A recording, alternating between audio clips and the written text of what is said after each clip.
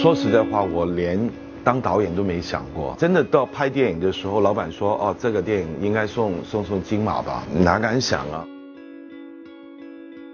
那一年是杨德昌导演的《牯岭街少年杀人事件》，王家卫的《阿飞正传》，还有李安导演的《推手》，我的阮玲玉。这几个提名人都超强，我觉得也是可以让我有点骄傲的。真的，我觉得碰到好的对手，对自己是一个很好的动力。印象更深刻的，我觉得是阮玲玉。我们要把人家的空调全都拆掉，然后还打灯，外面的温度已经是36、7度，所有女演员的旗袍都是2折颜色的，上面因为出汗，裙摆就没出汗。我记得拍了30多个小时，我看到所有演员已经累得不行了，甚至有些趴在地板上睡觉。那有一个常务工就说：“来。”全部精神起来，那乐队就打了一个叉叉版的《大海航行靠舵手》，结果一下子所有人像开一个嘉年华一样。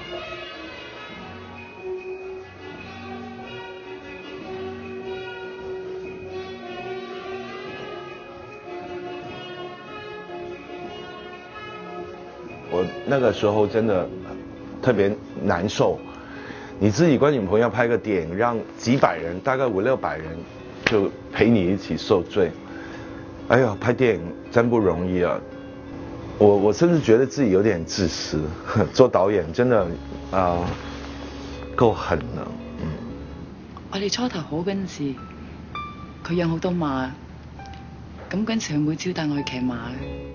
跟演員的那個溝通，很多時候是有建立一種信任，我們不是光拿着劇本去討論那個角色，可能需要有一定的敏感度，在演員身上挖掘一些東西。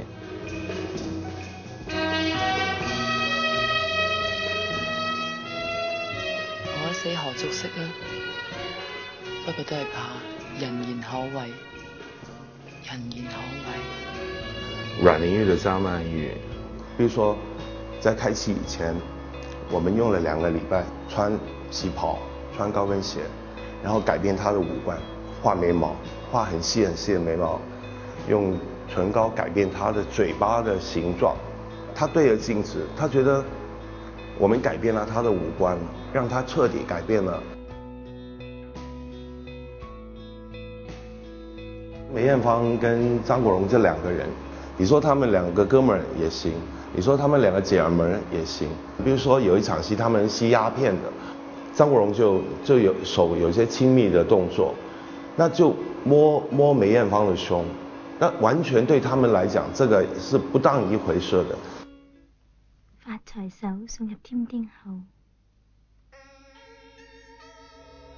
張國榮是挺愛美，我覺得他蠻自戀的一個人。有一個鏡頭，我就看12少上樓梯那個回放，突然間有個聲音，漂亮吧，帥吧，這樣，我一回頭就是張國榮，你知道嗎？所以我說帥，他帥呆了。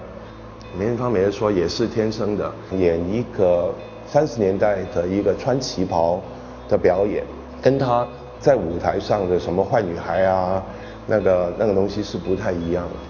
好，在聊天啊，在講電話，他在講，我在支燈，好，支完了，你看他放下電話，走過來的過程，我覺得看着講電話的是梅艷芳，但是走過來的過程，他已經變成一幅畫。蘭嶼的劉燁，他那種專注常常會讓你覺得，他是不是有心事啊？這種專注，讓他在尋找角色的一些更多的細節。38屆金馬獎最佳導演關錦鵬來了，恭喜關錦鵬導演！